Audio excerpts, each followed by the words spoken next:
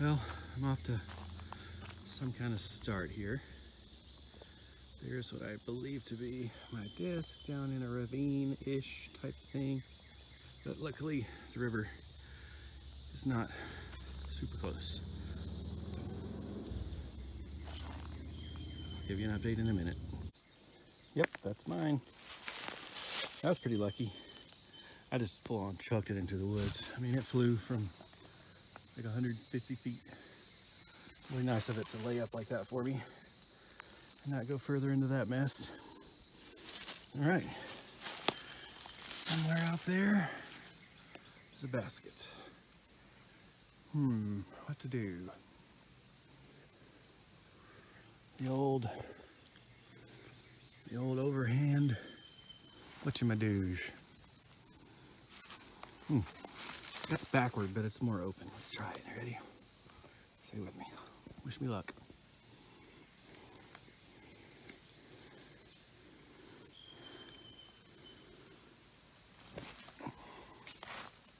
Whew, let's go see.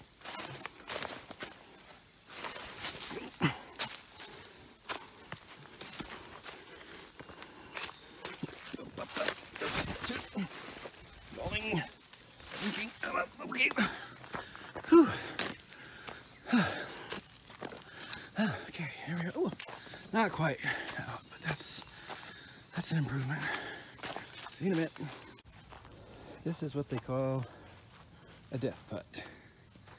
You got some obstructions here, but the real issue is what happens if you miss? If you give it a good run, whew. Oh boy. Do I want to go down there again? I don't know.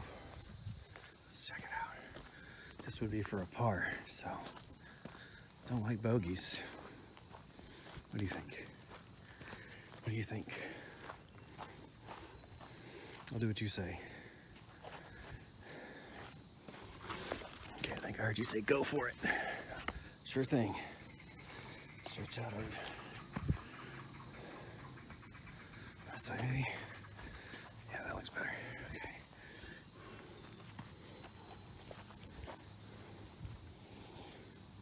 Paint the pole, they say. Paint the pole with your hand, like whoosh. Paint the pole. Wish me luck.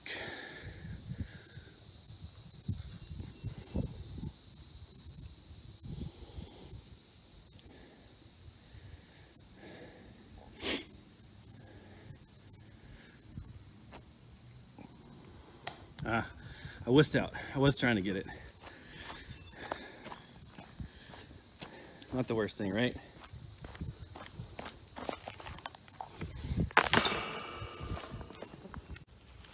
Next hole, same situation, except the basket's freaking closer to the cliff. All right, we're gonna give it a go. Probably be smart just to lay it up and take my bogey here, but ooh, that was a big bug. Okay.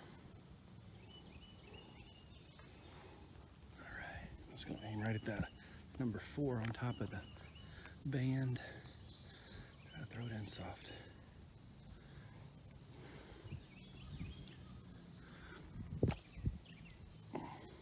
My body's like, nope. I don't want to go chasing another disc. That was a lot of work. Ooh, look at this.